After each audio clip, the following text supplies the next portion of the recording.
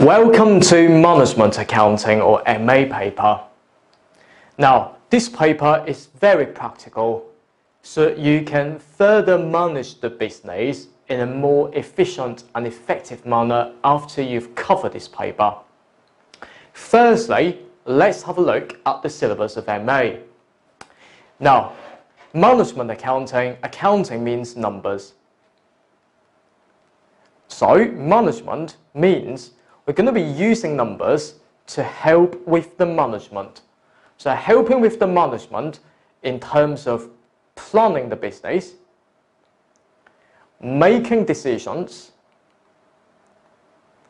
and also to control the business performance, whether or not the business has performed well or not well compared to the original target.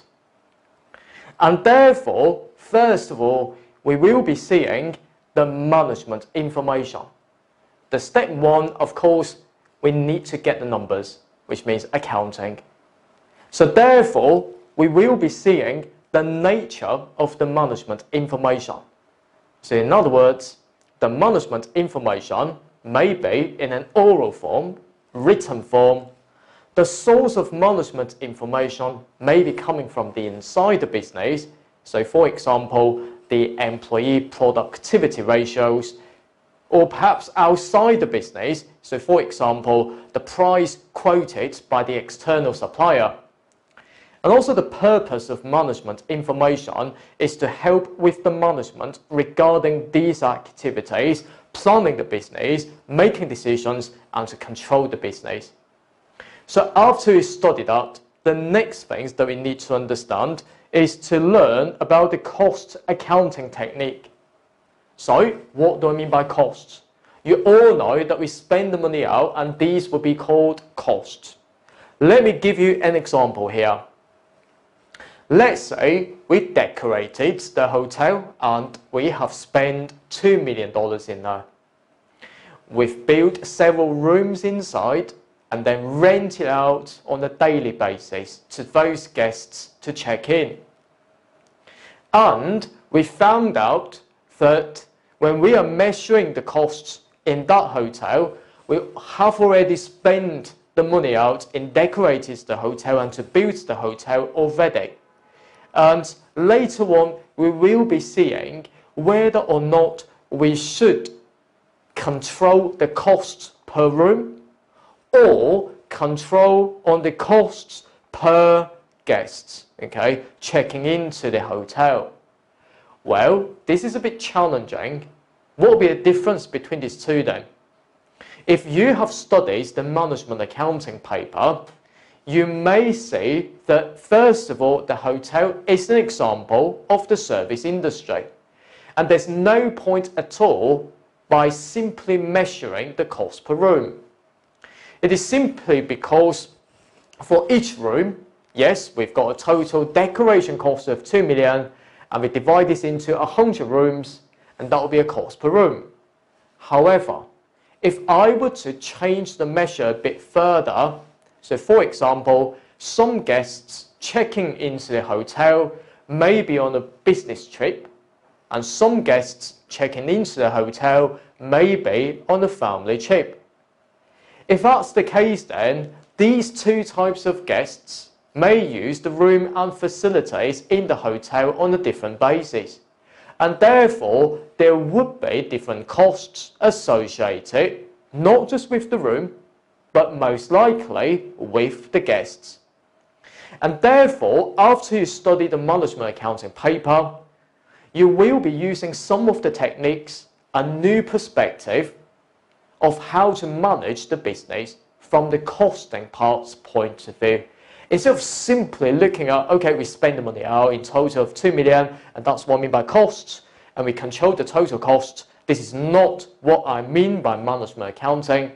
But the key fact about the management accounting is, first of all, you need to determine that cost unit right. And this is particularly important. In the previous example, it could be the cost per room. The room would be the cost unit.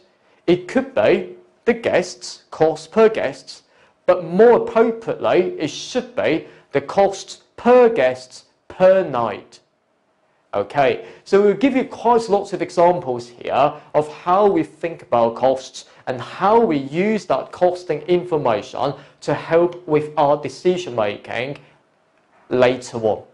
Because there's no point in not knowing the exact costs of a cost unit before we determine that selling price. Otherwise, we will turn that profit into a loss-making position.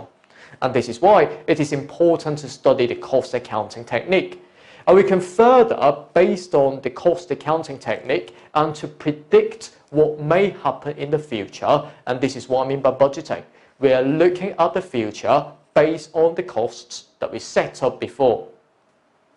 And of course, yes, very importantly, we also need to calculate something called variances from the standard costing section here.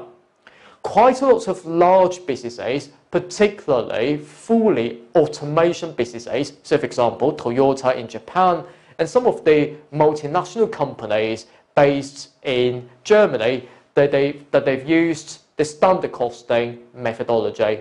So this saves their time quite a lot, and we will see how we can adopt them in the exam and also in practice in our course. It's also very important that you bear in mind the performance measurement will be very key in this paper as well. So we're going to be seeing the performance, which means whether or not we are making money. We are measuring that entity, so it could be a subsidiary, it could be a branch, it could be a single company, it could be something else, it could be a manager, it could be a department. We're going to be measuring their performance whether or not they've achieved the original target. So, if we can do this, it's very important as a starting point, we need to get the data. So for example, the raw data, which means the numbers. And then we need to analyze these data by utilizing the statistical techniques. So for example, we will be introducing things like the method of sampling, and also we will be introducing the time series analysis, we will be introducing the regression analysis, and so on, to help with our decision making later on. So I must say that these areas in the syllabus will be interlinked with each other, and they would be quite useful, okay, when we study the MA paper. How about for the exam? This exam is a 120 minutes exam, which means 2 hours exam, 100 marks in total. You need to achieve 50 or more than 50 marks in order to get a pass. The exam divided into section A as well as the section B. 70 marks for section A with 35 multiple choice questions, 2 marks each. Remember, there will be no partial mark in the section A. So in other words, if you're given a question that you're required to select 2 options, you picked up one correctly but not correct on the other, you will get no marks in the section A for that question. However, for section B, there would be 3 questions, each of them 10 marks. Now, of course, for section B, there would be partial mark there. So in other words, if you pick up the wrong one, but you choose the correct one, yes, you will get 50% of a mark for that question. Also, please do remember, the section B 3 questions would be the task-based question. So in other words, you're given a short scenario, and you're given multiple requirements in the bottom, and you are required to deal with those tasks in the section B. Now, for section B questions, most likely, they'll be coming from setting up the budget, which means forecasting into the future, calculating things from a standard costing, most likely the variances, and also calculating ratios to see whether or not the performance of any organization has improved or not. We're going to be measuring their performance. So please do remember, for the multiple choice questions and also the objective test questions in the section A and section B, you're not required to insert narratives. But you are required, for example, to pick up one option or two options, or to select whether or not that's true or false, and also to insert some numbers. Okay, I'm not saying that the MA paper, or you can call it as the FMA or F2 or management accounting paper, will be absolutely interesting. And I look forward to seeing you then in the next of our section. Bye for now, and good luck with your studies then. APC, accounting for your future.